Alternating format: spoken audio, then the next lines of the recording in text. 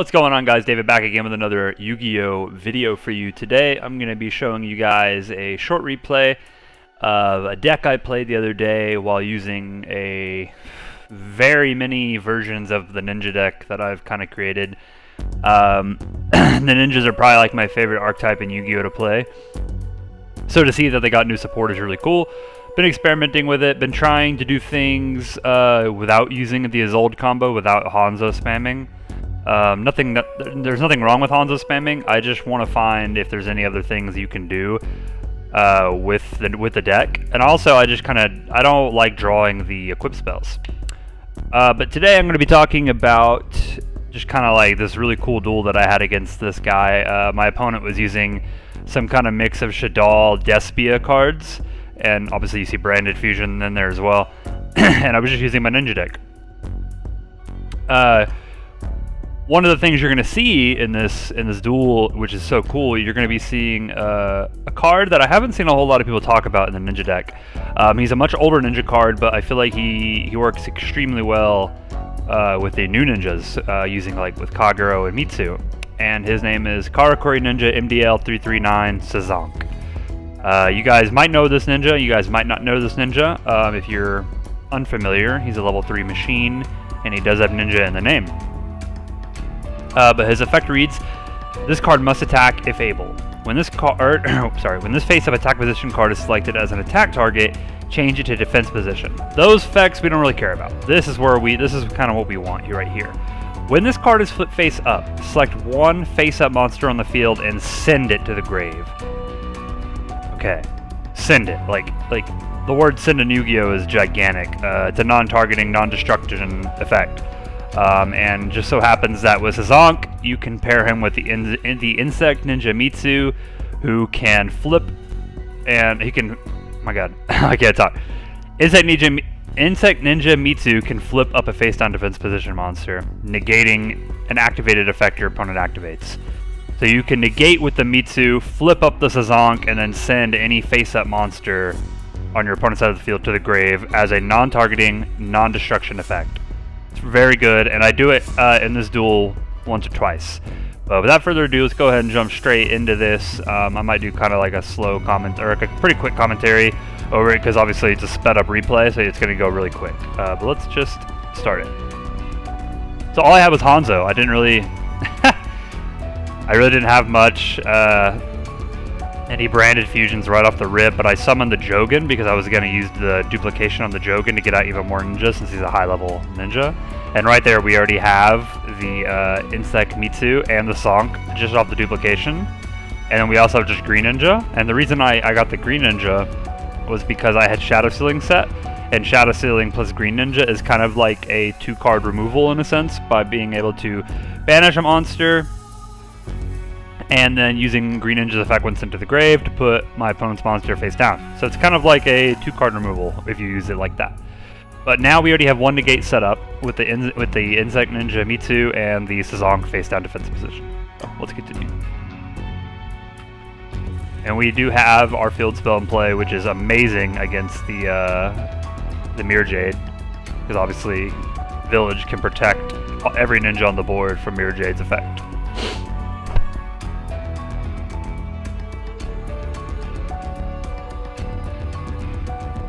So I equip it to that.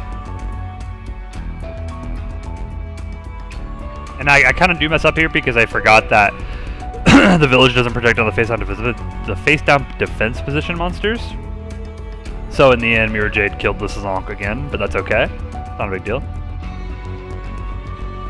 And I think this is where he fucked up putting that there, but maybe he did. I don't know. And there we go. That's another thing. So we used Maizen to special summon Kagero. Kagero effects activates when he's summoned. Then we get to add a ninja from the graveyard and add it to the field face down defense position. So then we add Sazank again. So now Sazank's live. A big thing about this card too is that he's not once per turn. So if you can manage to put him down like multiple times and reflip him multiple times using whatever card effects you desire, he can go off multiple times. So yeah, Construct, like, see? Sent it again off the Sazank. The Sazank helps me quite a bit, to be honest with you. Kagero summons. Kagero effect activates. Special summon another Kagero. Special summon Sazank. Like it's really cool playing this in a different way than normal, just with the Isolde package. I really do enjoy the true pure ninja form. And then now we see here again, we already have Mitsu because of the because of Maizen, and then we already have the Sazank because of Kagero set him back to the board for us. So your Kagero can keep resetting Sazank every time he's summoned. And obviously you're going to have Mitsu quite a bit because of Maizen, and I run 3 Mitsu in the deck, so that gives you an idea.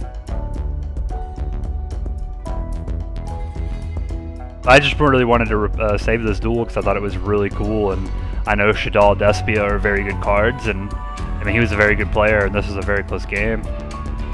I mean you can see his board now. Let's go back a previous step here. Pause. So he has the branded dragon, the Caliga, and then the Searing Dragon. So and he's got Fairytale Snow. So I have a negate, ascend, and a transformation. So we obviously use the Sazank to send the Caliga, because obviously now we can activate more than one effect. And then I was going to super transform Sazank into this, but then he summoned this. I think he gets Winda here. Yeah. And I was going to summon this to pop 2, which would have been amazing. This is the new card that just came out of Power of the Elements in the TCG for a super transformation target. And I was like, fuck it, let's just run him over. And he has the Alistair in hand to give it 1,000 attack, which is fine. So we went ahead and set the Sazank again because it's broken, and we have another effect. He activates an effect in Grave. I then and obviously so look at it like this. I'm still in my turn. We're in the end phase here. I use Sazank to hit the Caliga. He then used that trap to summon Winda.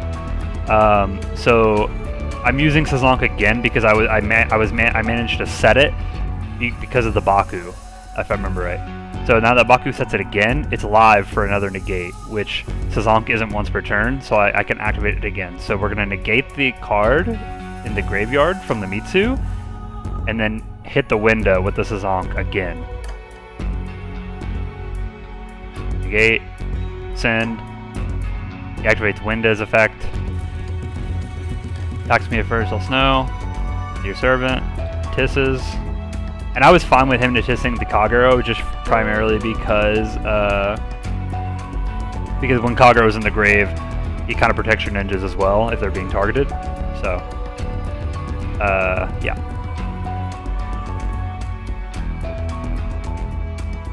This Call by the Grave saves me here. So obviously I have a very big board. He's only got 5,000 life points left. I can probably go for game here in a minute. But obviously he's going to activate the Shaddoll Rook, which says during the main phase you can future summon 1 Shaddoll fusion monster from your deck by banishing the materials. Okay, so this is kind of where I get him. I call by the 1 Winda, or the 1 Shaddoll monster he has in the grave, which then disables this, and then he texted me, he said GG, and I won the game. I thought it was a really good game. I got branded fusion, I feel like 3 different times. Very annoying card. But I just kind of wanted to show you guys this really cool duel with ninjas. They're my favorite archetype, and I'm constantly trying to figure out new different things with them. Especially like without Isolde, just because I feel like that's kind of the go-to, because it definitely is probably the better version of the deck, is Isolding and building a gigantic board with like the Ocean Dragon and abusing Hanzo a billion times. It's definitely probably the better deck. But I'm just trying to find different and new things to do. But for this one primarily, I just wanted to show you guys the power of the Karakuri Ninja. I think he's insane paired with Mitsu and being able to be recovered constantly with the Kagero.